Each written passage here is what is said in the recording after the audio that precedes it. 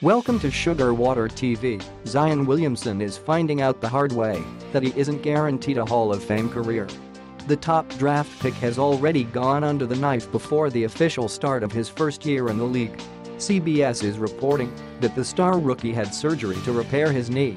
After showing much promise during this preseason, Zanos sat out the last couple of games claiming he was experiencing soreness in the compound joint.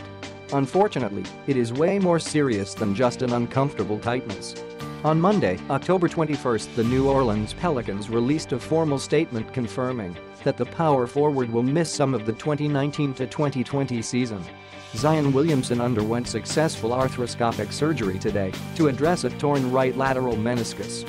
The routine debridement was performed by Dr. Jason Folk with assistance from Team Orthopedic surgeon Dr. Misty Suri.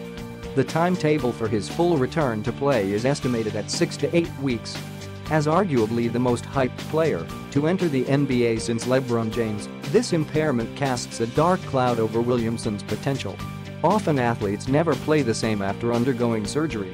Additionally, the squad made several moves to seemingly build the team to align with his skill set, including trading Anthony Davis to the Los Angeles Lakers. Let's hope Z will be able to get back into his groove come January.